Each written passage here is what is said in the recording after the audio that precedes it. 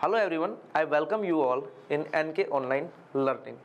सो आज हम जो पढ़ने जा रहे हैं वो civil engineering subject, basic civil engineering subject में ही, ठीक है।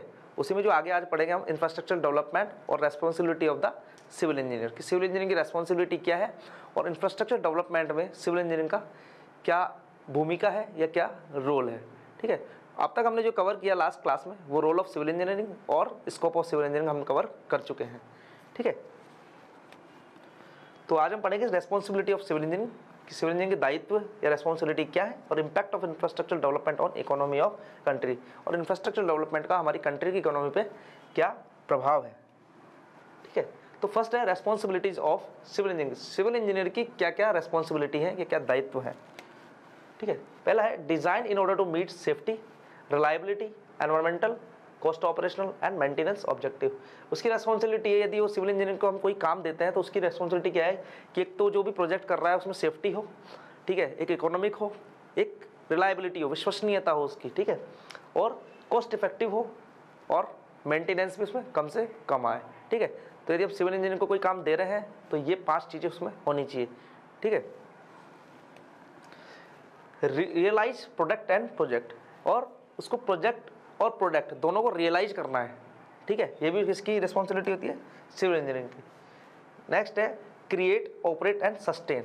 सिविल इंजीनियर एक पर्सन होता है जो किसी प्रोजेक्ट या किसी सिस्टम को as far as the construction is concern जो क्रिएट करता है, ऑपरेट भी वही करता है और सस्टेन भी वही करता है किसी भी कॉम्प्लेक्स सिस्टम को। तो ये भी किसकी रेस्पॉन्सिबिलिटी है, सिविल इंजीनियरिंग की रेस्पॉन्सिबिलिटी, ठीक है। Understand the physical construct and economic and industrial, social, ethical, political and international, ठीक है। तो सिविल इंजीनियर को ये भी अंडरस्टैंड करना पड़ता है, ठीक है, कि इकोनॉमिक क्या है उसकी, ठीक है, इंडस्ट्रियल क्या यूज है उसका, सोशली उसका क्या यूज है, ठीक है, इंटरनेशनली उसका क्या यूज है। ये कौन करता है, ये भी सिविल इंजीनियरिंग प्रैक्टिस के अंदर ही आता है। क्योंकि कोई भी प्रोजेक्ट होगा, एक लेमैन, तो यदि हम लेमैन को तो दे नहीं रहे, अब सिविल इंजीनियर को दे रहे हैं, तो उसी की रेस्पॉन्सिबिलिटी है उसका सोशली क्या, सोशल, इकोनॉमिक, जो भी हम कह सकें उसका क्या यूज है, ठीक है, और उसका मतलब क्या है और उसको हम क्यों कर रहे हैं काम को, ठीक है, उससे कोई एडवर्स इफेक्ट तो नहीं पड़ेंगे एनवायरनमेंट पे, ठीक है, या पॉलिटिकली वो सही इनकरेक्ट तो नहीं है, ठीक है, उसका पॉलिटिकल इन्फ्लुएंस तो नहीं है उस पर कोई, ठीक है। ये सारी जो चीज़ें हैं वो बेसिकली सिविल इंजीनियर को देखनी होती है, ठीक है। Contribute to building A sustainable society present and future, और जो भी प्रोजेक्ट करें, आज की जो डिमांड है वो है सस्टेनेबिलिटी, ठीक है। कोई भी प्रोजेक्ट हो सस्टेन करे, सस्टेनेबिलिटी हो, ठीक है, मतलब हम जो रिसोर्सेज को यूज करें वो ऑप्टिमम लेवल पे करें, ठीक है, उससे हमारी जो फ्यूचर जनरेशन है उसको कॉम्प्रोमाइज ना करना पड़े, ठीक है। इसलिए sustainable development is very very important. Apply professional and responsible judgement and take a leadership role, और सिविल इंजीनियरिंग को अपने अंदर प्रोफेशनल, ठीक है, प्रोफेशनलिटी भी लानी पड़ेगी और रेस्पॉन्सिबल जजमेंटल क्वालिटी भी अंदर जनरेट करनी पड़ेगी, ठीक है। प्रोफेशनल क्यों, हमको बहुत ज़्यादा एथिक्स को यूज करना पड़ेगा, हमको एथिकल होना पड़ेगा वहाँ, ठीक है। हमको ऐसी काम नहीं कर सकते जो कि सोशली, इकोनॉमिकली और पॉलिटिकली इनकरेक्ट हो, ठीक है, जो कि हमारी जो मैनकाइंड है उसके लिए वेलफेयर के लिए अच्छा ना हो, ठीक है। Do more than just comply with legislation and code, ठीक है, जो हमारे लेजिस्लेशन और कोड जो डिसाइड है उनसे भी ज़्यादा बढ़ के हमको काम करना होगा, उनको मोर सीरियसली करना होगा, उनको यूज करना होगा, ठीक है, जो भी हमारे कोड कंडक्ट गिवन है।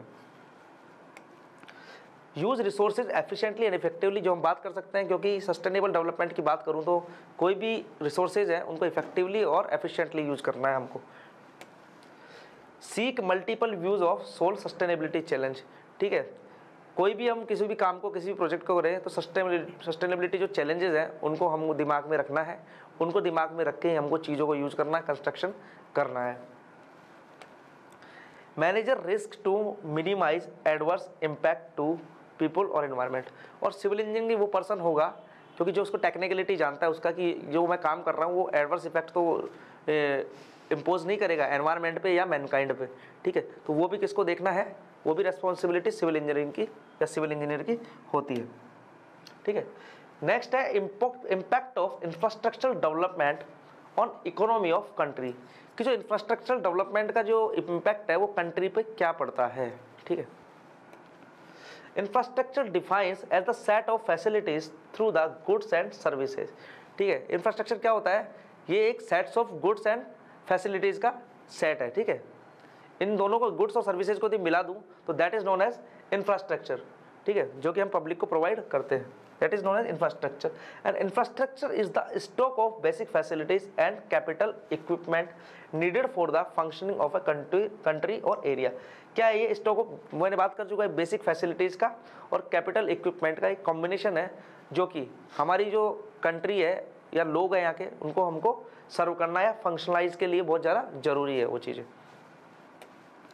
The term to refer collectively to the road, bridges, rail line, similar public work that are required for an industrial economy or a portion it to function infrastructure include in its broadest term the following, ठीक है। तो infrastructure development में collectively बोलूँ तो मैं क्या होता है, करी रोड, ब्रिजेज, रेल लाइन और सिमिलरली जो भी इसके प्रोजेक्ट है, ये सब मिलके जो कि इंडस्ट्रियल इकोनॉमी या अपनी कंट्री की इकोनॉमी के लिए बहुत ज़्यादा जरूरी है, इन सबको मिला दें तब क्या बनता है, इंफ्रास्ट्रक्चरल डेवलपमेंट, ठीक है। और हमने बात करी थी कि जो डेवलपमेंट होता है वो सिर्फ सिविल इंजीनियरिंग से नहीं होता है, वो इंटरडिसिप्लिनरी कॉम्बिनेशन से होता है, ठीक है। कलेक्टिवली हमको उसको करना होता है।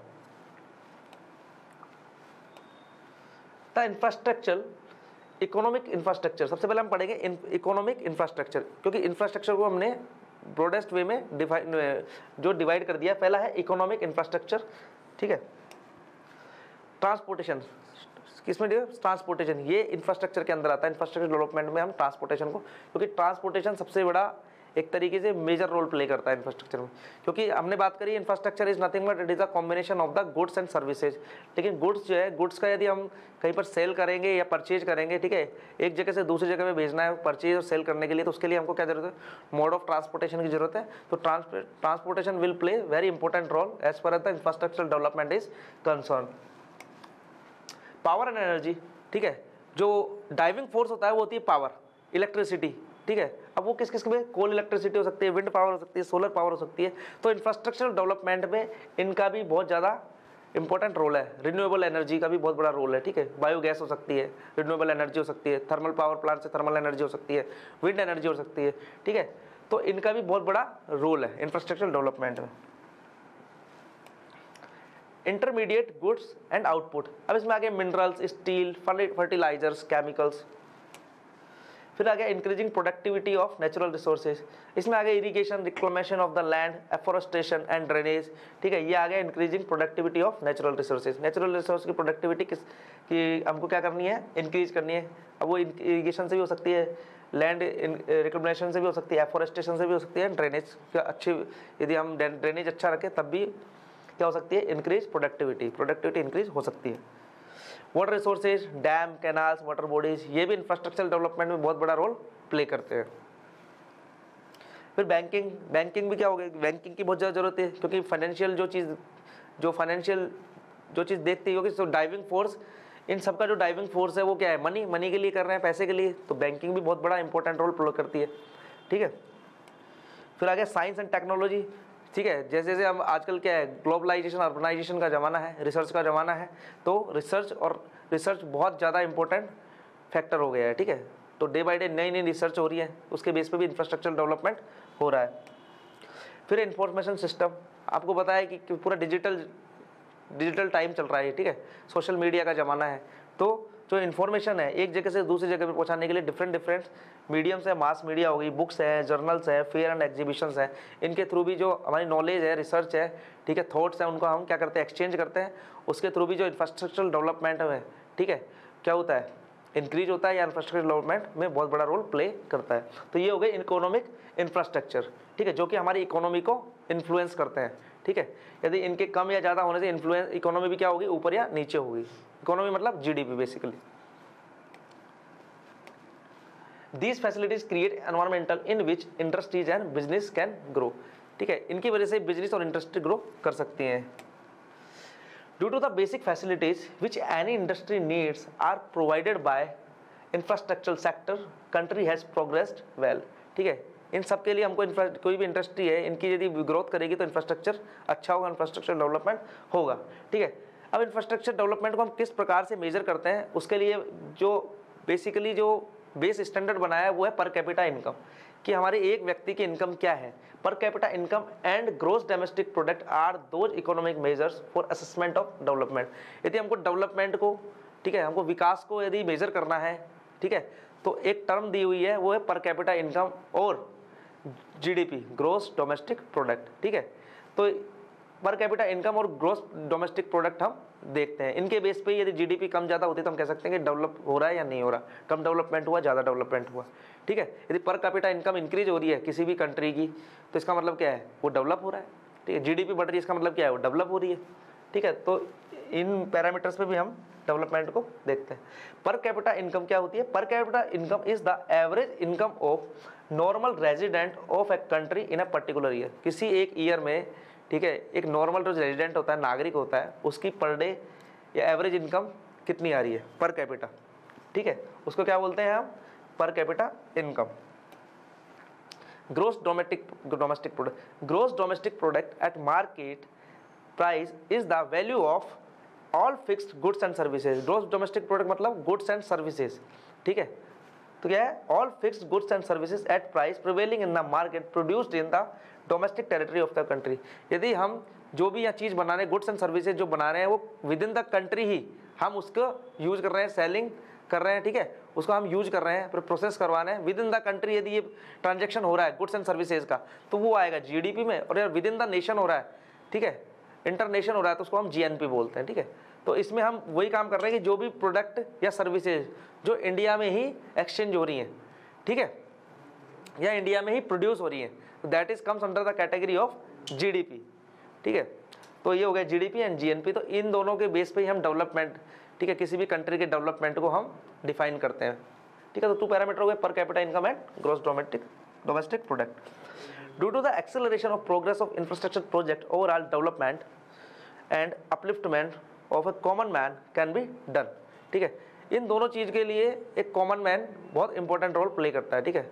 एक कॉमन मैन इंफ्रास्ट्रक्चर डेवलपमेंट, ठीक है, हो गया। और क्या हो गया, अपलिफ्टमेंट हो गया कंट्री के किसी भी एक जो हमारा डेली जीने का तरीका है, जो लाइफ स्टाइल है, ठीक है, उसके अपलिफ्टमेंट के लिए, जो कॉमन मैन के अपलिफ्टमेंट के लिए, ठीक है, इंफ्रास्ट्रक्चर डेवलपमेंट बहुत ज़्यादा इंपॉर्टेंट रोल प्ले करता है, ठीक है। तो द इंफ्रास्ट्रक्चर डेवलपमेंट, इसलिए जो इंफ्रास्ट्रक्चर डेवलपमेंट है वो कंट्री के डेवलपमेंट के लिए बहुत ज़्यादा इंपॉर्टेंट है, ठीक है। की ऑफ सक्सेस है, की ऑफ डेवलपमेंट क्या है, infrastructure development of A common man, ठीक है, चाहे पर कैपिटा इनकम हो चाहे जीडीपी हो, ठीक है। इनको हमको इंक्रीज कराना है। और ये इंक्रीज कब होगी, इकोनॉमिक इंफ्रास्ट्रक्चर को हम जितना ज़्यादा इंक्रीज करेंगे, तो ये जो हमारी जीडीपी और पर कैपिटा इनकम है वो भी इंक्रीज हो जाएगी।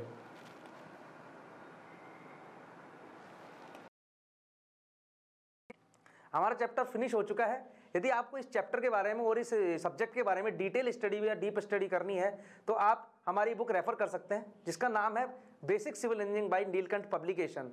यदि आप इसे परचेज करना चाहते हैं तो इसे आप हमारी वेबसाइट से परचेज कर सकते हैं, अमेजोन से परचेज कर सकते हैं और फ्लिपकार्ट से भी परचेज कर सकते हैं।